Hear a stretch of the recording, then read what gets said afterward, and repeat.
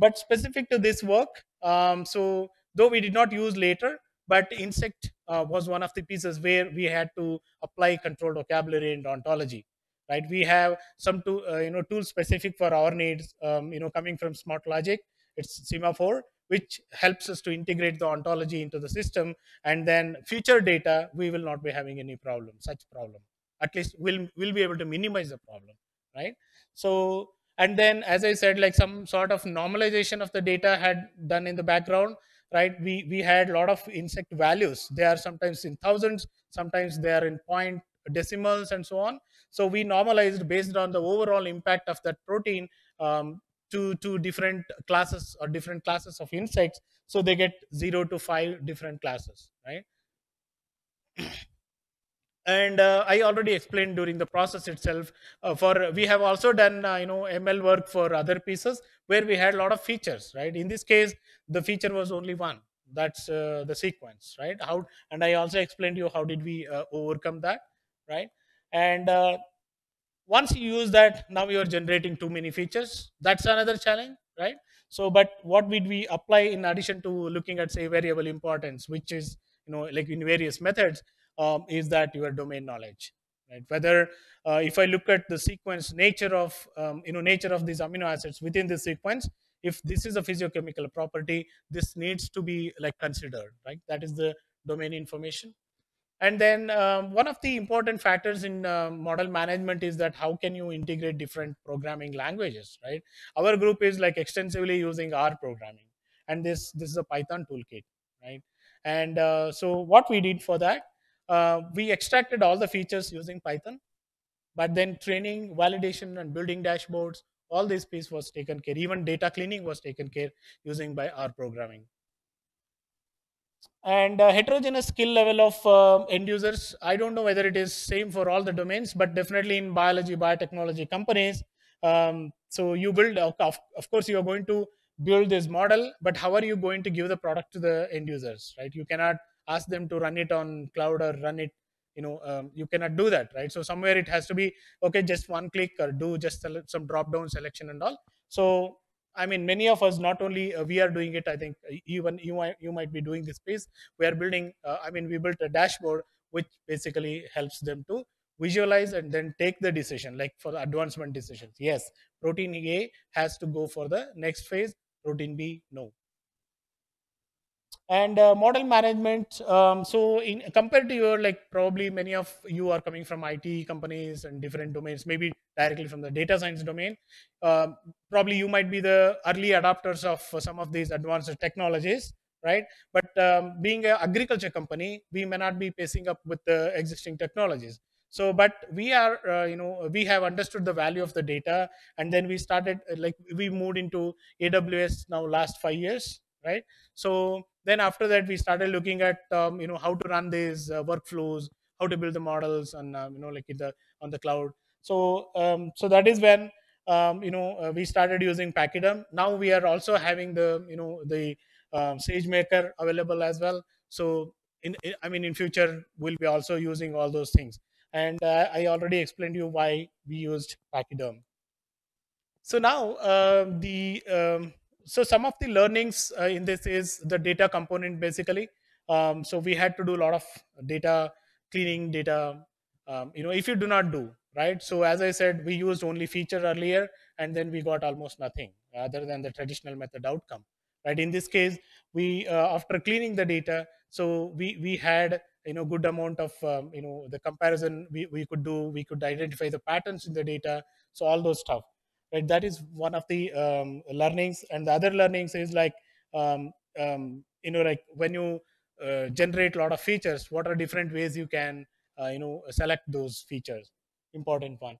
And what we want to do next is that we want to explore more descriptors. Basically, this toolkit has lot of other features which we want to extract, right? So one of the problems we have in that is it generates the columns just with A, B, C, D, sometimes as a column header. Sometimes we are failing to identify what is this feature is about. But in some cases, it gives the header a polarity, hydrophobicity, something like that, which we are very familiar with. So we are looking into the detailed scientific information of those the descriptors. And the second thing is, recently, I think just a few days back, iFeature was updated, and now we have the version called iLearn on the GitHub, which also can be extended for DNA sequences as well. I think, I don't know, it can be also extended to any other sequences, basically, generally. So wherever it is like continuously repeated, right? You can probably feed it, generate the feature.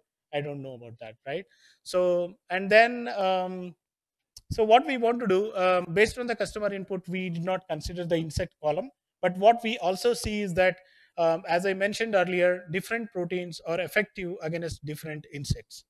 So can we now include those insects as a feature, or a class of an insect, or order of an insect as a feature? So then identify those potential proteins which can kill at least those groups of insects with more confidence. We can tell those, right? So that's the next aspect we are going to do it. So now I would like to leave it at where else this this method can be used. Definitely wherever you are using the proteins, wherever you are studying about the proteins. Talk about pharmaceutical health domain cases, because we all know that cancers, right, diabetes, and age related diseases, right? Your Parkinson's or Alzheimer. Parkinson's, like you would have seen the old people shivering the body, and Alzheimer's, like the people tend to forget after a certain age. All these are controlled by proteins. So, right, in the age people, protein aggregates. That process is called protein aggregation, which leads to this process. And scientists have been studying different sequences which can probably minimize these efforts, right? So this study can be extensively used in that, and also in diabetes and cancers. Do I have the time, or like I'm done with 5 minutes? Okay, wonderful. Yeah. So, and then agriculture. Not only I talked about developing the insect resistant plants, right? So now you have identified, you are going to suggest to the scientists, so they will take it forward, of course, right? So that's there. But you want to develop plants resistant to different things, like maybe drought, or more water, more shade, right? We have all those products, right? So can we apply this for other studies as well? That is, like, we are thinking in-house, as well as even like anybody working on plant science should be able to use. And also, like many bioinformatical studies, right? Many IT companies also do a lot of bioinformatics. So it is definitely useful there if you have to come up with, say, some medicine, if you are working with some health domains where you want to suggest what should be the target. You are developing a drug, what should be the target, the sequence target, right? So that's the place. So that's it I wanted to share. So if you have any questions.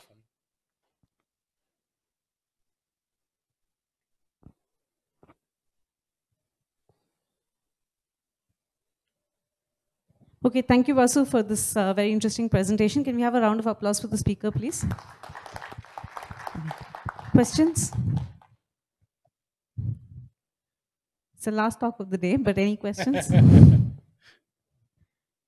Okay, there's one question here and then one question here. Given the diverse nature of biology, you are recommending a set of proteins to the scientists.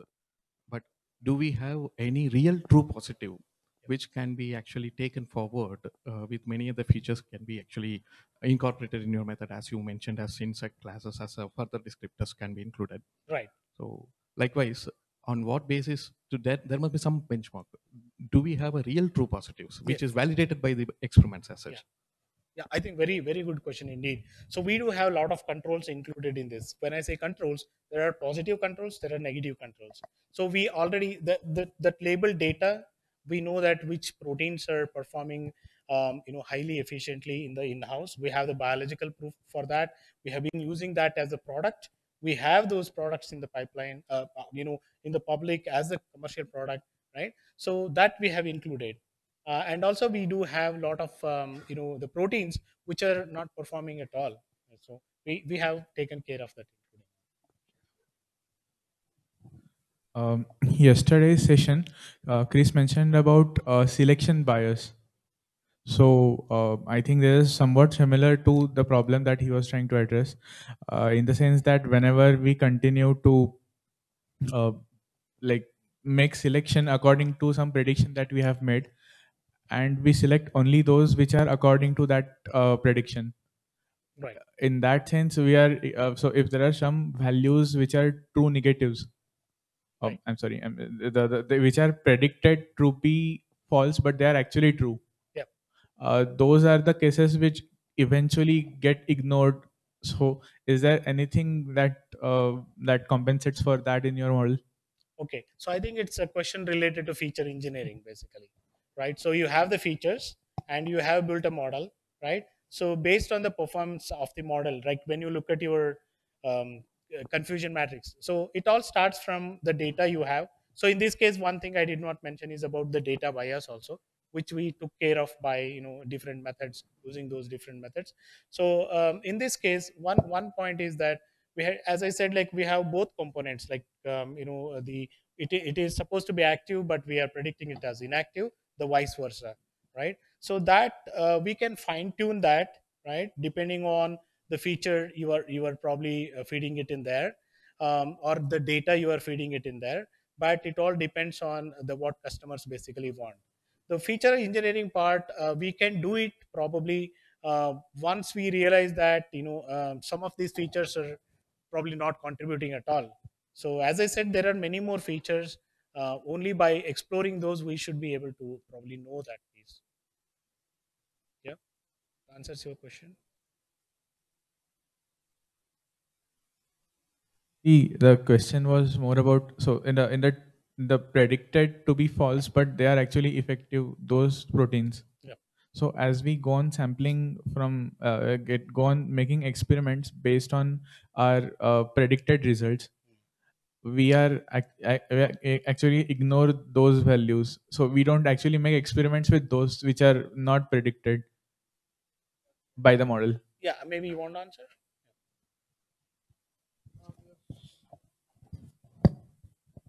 So we just if I understood the question right, I think you're asking that what if a model predicts it right, and then if it's model predicts it active, but then it's still inactive, and then we are still pushing it to the training data and training it again with the same data, right?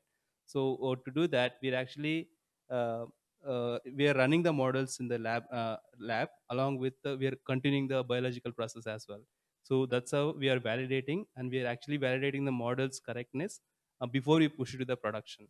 So we'll make sure, before we push it to the production, we'll make sure if the model is highly accurate in reducing either the true positives or false negatives, right? So we make sure, and then we'll push it to the.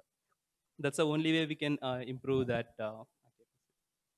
We will be before we push it to the production, we'll be testing a biological process as well as model testing. Yeah, that's how we evaluate. Yeah, I mean, as I indirectly said, like it depends on how you need it at the end. Yeah, there will be bias definitely, like when you start tuning those the values you are looking at, right? So definitely that's expected to happen, right? So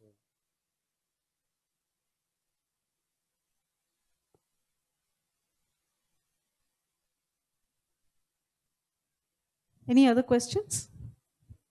Okay, if not, thanks a lot, Vasu. thank you. And this brings us to a close to this edition of the Fifth Elephant. Thank you, everybody, for staying with us through the 2 days of the conference.